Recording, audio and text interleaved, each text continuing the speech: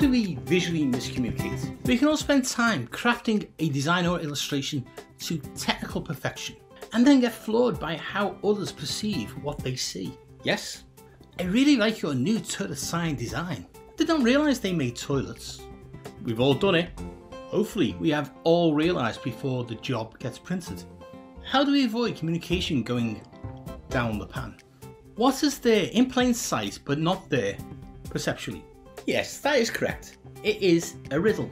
Everything has a quality in phenomenological parlance, an essence. We can quantify our world with data, lengths, widths, depths, mass, weight, height, quotas, etc. But quantifying does not explain the esoteric and existential qualities of lived experiences, of audiences' life worlds. We turn to psychology, philosophy, phenomenology to help understand experiences.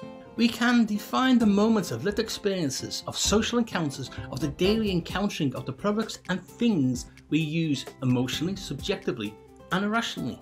We cannot quantify a quality. But as designers and illustrators, you are tasked every day to visually communicate to irrational, subjective, and emotional humans. You are designing as much for their heart as for their minds. Pearce's Qualisign, which I have introduced to you, is the first building block in your creative warehouse of building blocks. Together with iconic representation and the romantic possibility of meaning, a Qualisign forms the most simplest of 10 semiotic sign classifications. To begin encoding semiotic signs, it begins with a quality and nothing more.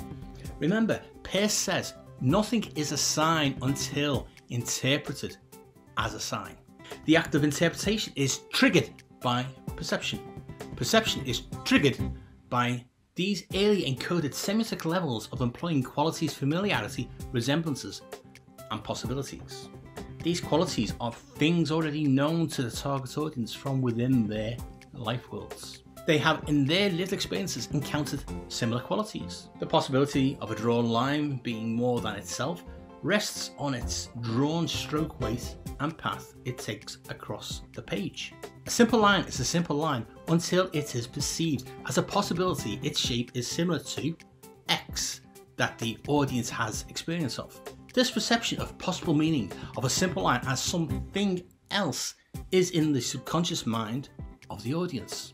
Does the line suggest the quality of a tree trunk, an animal's back, a letter, etc.? Depends on context. The line is a mere mark, but a mere mark that can, to someone, begin to mean something more, or not. Too often creators believe semiotic signs are something tangible they make and quantify as that is a semiotic sign. Too often creators ignore the fact that everything they design or illustrate has the capacity to visually communicate meaning. Semiosis offers creators to ensure they enhance visually communicating the intended meaning. Meaning bearing is shared between the creative and the audience. Humans are evolutionarily hardwired to look for meaning in patterns as our inherited survival early warning system. If the shapes, lines, colours, etc. are the iconic visual communication building blocks within more complex designs or illustrations, then the qualities they attempt to resemble are the subconscious hooks to grab audience attention. Romantic. How a shape, line, colour, etc. attempts to suggest a possible meaning through as a resemblance in the mind of the audience is crucial. As I have said already, a line is just a line until it is perceived as something else. You can call this magic, but let us be rational and say it is semiotic. Sign action in action. Is the audience's perception of a simple line as something else correct? Check out episodes 3.1 to 3.4 for details on the immediate dynamic and final effects on interpretation. We covered in these episodes the path of perception, lived experiences, and how these can lead perception to interpreting the intended encoded meaning. In visual communication, it is easy for designers and illustrators to just create what they feel answers the client's brief. We have seen in this episode's introduction an example of visual communication. The visual identity for a business center using a bold graphic based on the owner's initials represents the business in the eyes of the creatives who designed it. But the same graphic also has possible visual qualities shared with a visual representation of a possible figure sitting on a toilet. This is an extreme case and a humorous example, but one with serious consequences for the client. The creative, using basic visual communication building blocks, creates a graphic that says X. Some audience members sees Z, then everyone can only see Z and not X. The client needs the audience to focus on X. The creative never intended to ever put Z in the minds of the audience. The creative and the client are mortified that anyone could see X but interpret Z. Semiosis and abductive reasoning hypothesis can help creatives to reduce miscommunication. How? Well, it all begins at the beginning of creativity. The good news is creatives do not have to relearn anything. Applying semiosis is merely enhancing what creatives already tacitly do during ideation. Semiosis offers a structure to mindfully focus the creation of ideas for answering a client's brief, one semiotic sign action at a time. At the micro level, all designs or illustrations are created from many marks, lines, strokes, shapes, colours, etc. At this level, each of these are micro visual communication building blocks. Each block on its own is nothing more than itself. Once composed with another block, they offer the potential to be meaning bearing. At this point, this potential may be encoded by the creative to mean the back of an animal or a drop cap on a printed page, etc. It is up to the audience's perception as to what they interpret. Any semiotic sign action will lie dormant in the block until the audience perceive it as suggesting something else. The moment a line is perceived as an animal's back or the letter C, etc., is the moment that semiotics begins to enhance the visual communication. To put in the mind of the audience what the creative on behalf of the client intends to communicate begins with Qualisigns.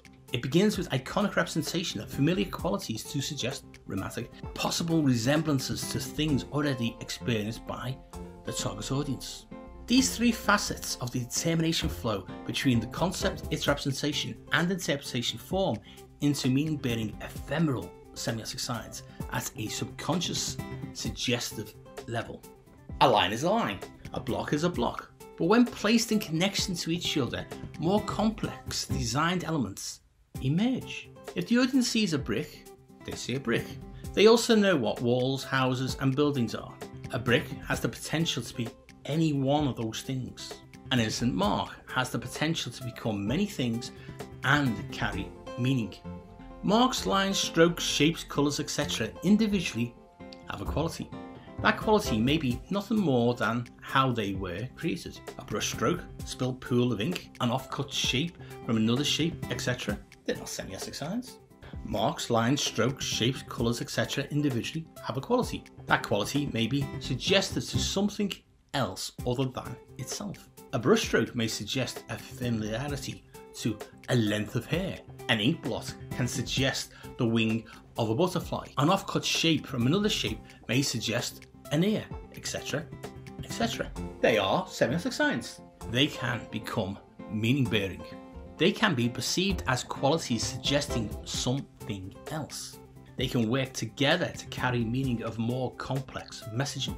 They are just marks, lines, strokes, shapes, colours, etc. The marks, lines, strokes, shapes, colours, etc. are micro visual communication building blocks to convey meaning beyond themselves.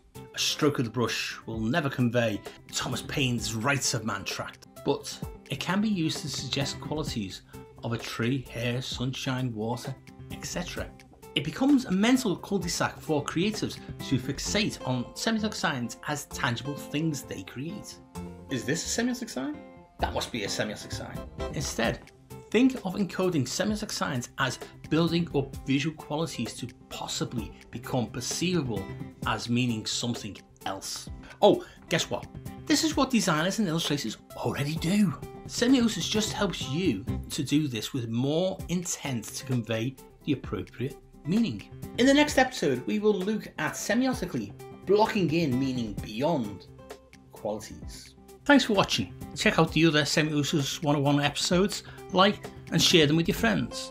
And hit the bell and subscribe buttons to be notified when next week's free Semiosis 101 episode is published. You can also follow Semiosis 101 on the socials for updates. It is at Semiosis 101 on Instagram and Threads. See you all again next week for more Semiosis 101 to help illustrators and designers to enhance your visual communication skills.